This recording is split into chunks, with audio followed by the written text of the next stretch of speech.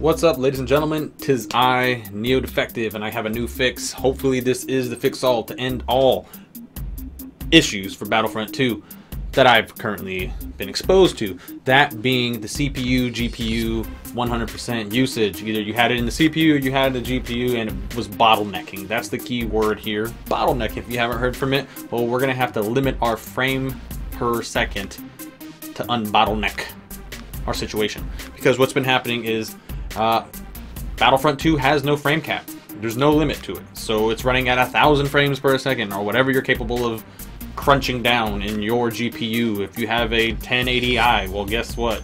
I'm sure it's not running right. Everybody, I have a 980 and not running right. I have an i7, not running right. 100% CPU usage on either end. So what I did to finally fix this, because I found small little workarounds, but this one got it. You gotta go to Chrome. You gotta go to MSI Afterburner. You see this? MSI Afterburner. If you don't have it, get it. Click on it. Right where it says downloads up here. You can do it from the top. I just scrolled down for no reason. MSI Afterburner. Download Afterburner. You click on that, and it's gonna ask you to download Riva. Do it. Just get it out of the way. Trust me, because that's gonna be the software that's gonna limit your frames per second. Then once it's all completely downloaded, you're gonna have something that looks like this. This is pretty much meaning you're on the right track.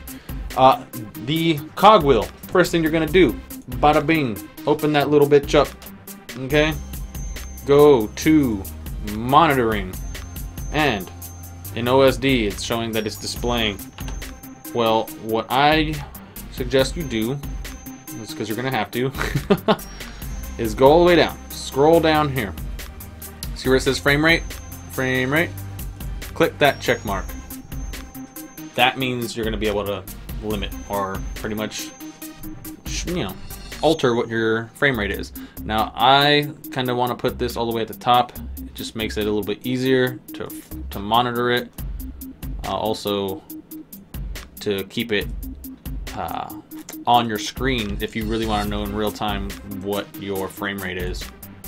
Get up there, you little. Normally I'll drag it all the way up, but sometimes it doesn't work. And right now it is, so that's good. Okay, so where it says show in on-screen display, click on frame rate, click show in on-screen display. You're gonna see something right next to the properties where it says in OSD. Doing good.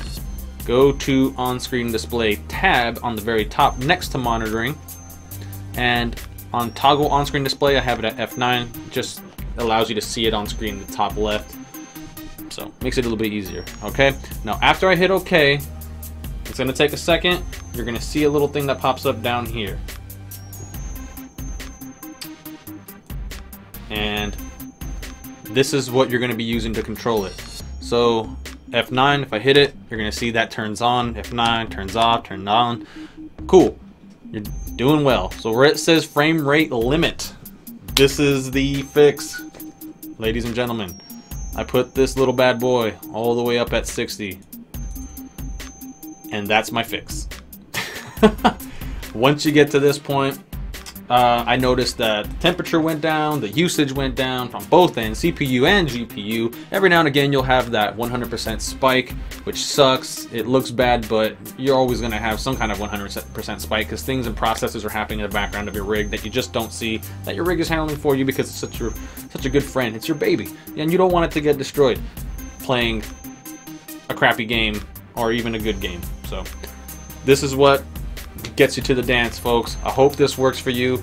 If you have to change some settings within the game, well, don't blame me for that. Maybe you just can't run it properly. If you have to enable or disable DirectX 12 to get it to work, hopefully that works. If you have to put all your settings on high or custom ultra like I have mine, well, hopefully that works.